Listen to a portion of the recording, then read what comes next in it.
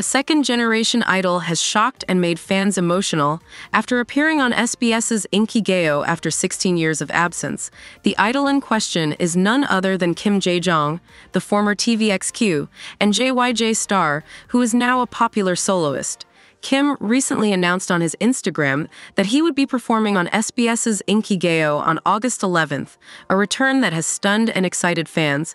Kim's appearance on Inkigayo is particularly momentous, as it marks his first time on a terrestrial music program since TVXQ's release of Miritich in 2008. 네, 뮤직비디오에도 많은 관심과 웅장해지는 노래입니다. The singer performed Glorious Day, the title track from his 20th anniversary album Flower Garden. The news has created a significant buzz, as fans eagerly anticipated seeing him on stage after such a long absence.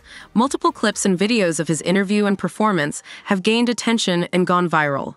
Kim debuted with TVXQ in 2003, and in 2009, he left SM Entertainment with fellow members Kim Junsu and Park Yuchun to form JYJ. However, the group faced significant challenges, including a lengthy legal battle with their former agency that severely limited their appearances on variety and music shows.